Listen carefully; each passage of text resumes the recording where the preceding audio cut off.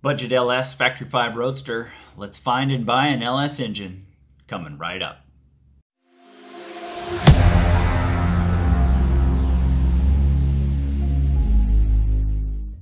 So here it is, Factory 5 Racing's YouTube channel, video titled Factory 5 Live Engine Options, dated April 22 of 2020.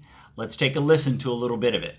Now, for those of you out there, this is kind of a secret that we kept, but it's out there a little bit if you've looked. We do have an engine mount setup and a header setup if you want to run an LS in a coupe or in a Mark IV. Now, obviously, don't tell your Ford buddies about this. That's one of those things you don't want to do. But for those of us LS guys out there, we are supporting it for you guys because, again... Now, before all of you Ford purists start rage commenting below, just keep in mind that a Factory 5 Roadster is not a Ford product. In fact, Factory 5 discourages the use of the term Cobra. In addition, if you watch the full Factory 5 video, Dave Smith and Dan being the resident pro LS guy at Factory 5, fully acknowledges the value of the LS engine. LS engines offer the lowest cost per horsepower out there. I'm sure Factory 5 held out as long as they could, but business is business. And offering the Roadster with an LS option opens up that kit to a heck of a lot of GM guys. So as the title suggests, I'm doing a budget build. I'm not looking for outrageous horsepower. I am primarily looking for reliability and drivability. Once I get an LS engine, I'm not going to swap the heads and put a big old cam in it. In the beginning, I was looking for a complete engine and transmission package, most likely an LS1 or an LS6 with the factory T56 manual transmission with it. Why GM? Well, my history is all with the GM. I had my Pontiac Trans Am. I put two different small block Chevys in there. They were both Gen 1.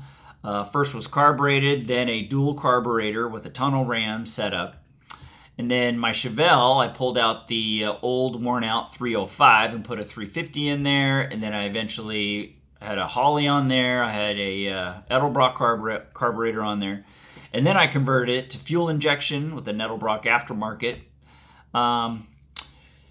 When I built Dad's Factory 5 33 hot rod, I put a crate motor in there, and it was a GM Ramjet 350. I was really impressed with that engine, and that engine is as good as it gets for a Gen 1. Once again, the original plan was to find a used LS1 or LS6 with its still attached T56 manual transmission. I was looking for an engine with all the sensors on the engine, complete wiring harness, ECU computer, complete front accessory with alternator water pump and power steering pump. I don't need the air conditioning compressor.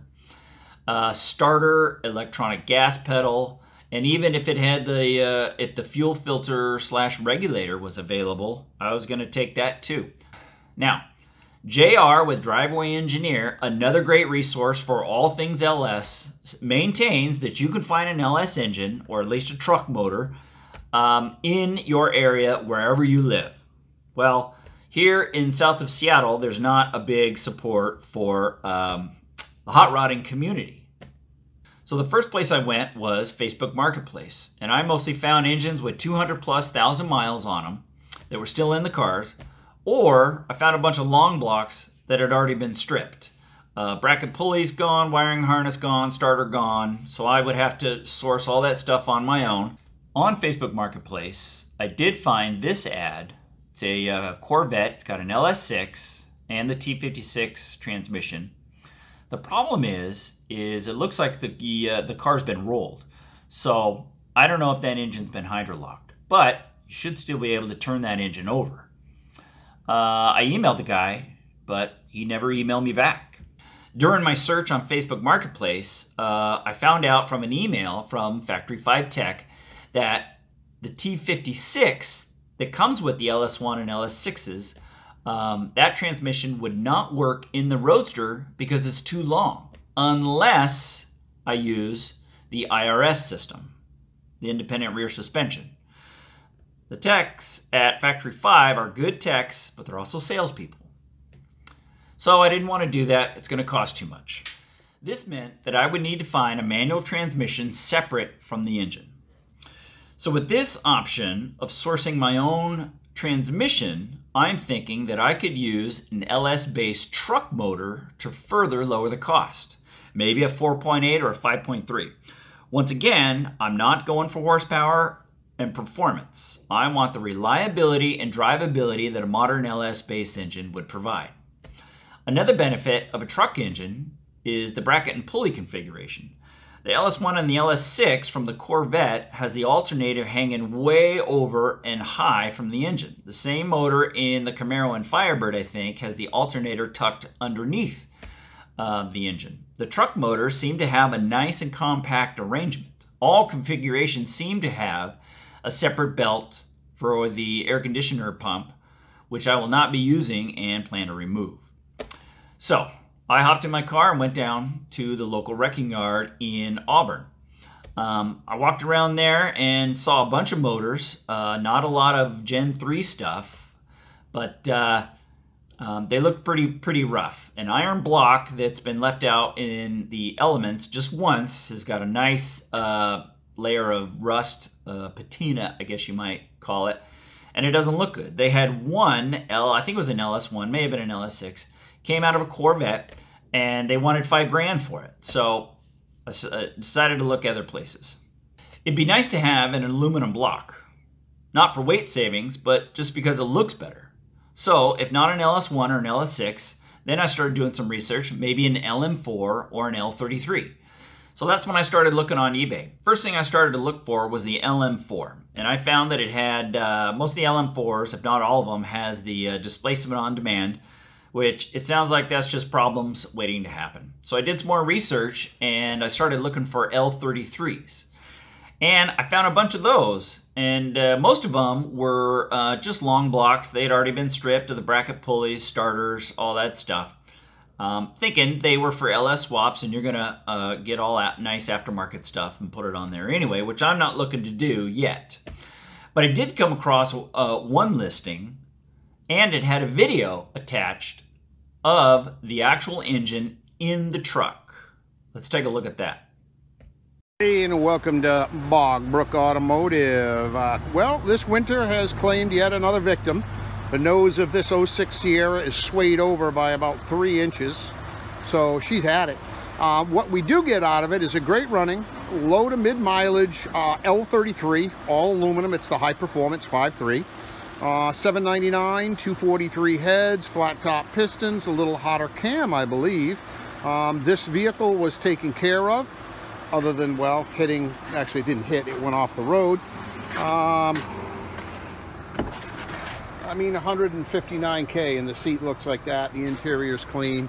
I'm pretty sure they did regular oil changes on it. There is a noise I can hear.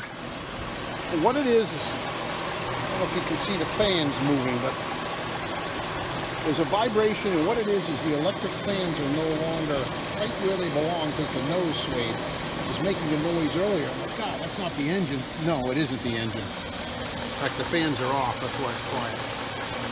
But other than that, we have a great running 310, 315 horse, and we can make this stand alone for you. That's our thing.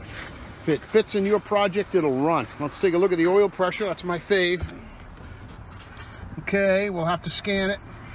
We have a check engine light. 99% of the time it is a oxygen sensor, but ooh, snappy. Hell yeah. Let's see, where did our oil pressure settle in? It settled in at about 38, 39 pounds. That's typical and normal. Mileage is coming in, as I said, at 159,309 miles. We are fully up to temp, meaning I forgot I was supposed to do a video and left this running for 20 minutes. So, here we go. LS engine, we can convert it. Bogbrook Automotive. Give us a call, we'll give you a deal. The number here is. So that's the engine that I bought. L33 from a 2006 GMC Sierra 1500. It's a Gen 3 L33 5.3 liter 325 cubic inch all aluminum and was 310 horses from the factory. So I really want to thank Jovani, Dante, Griego, Auto Guild, Driveway Engineer, and Street Rod Jim for all their great information and inspiration.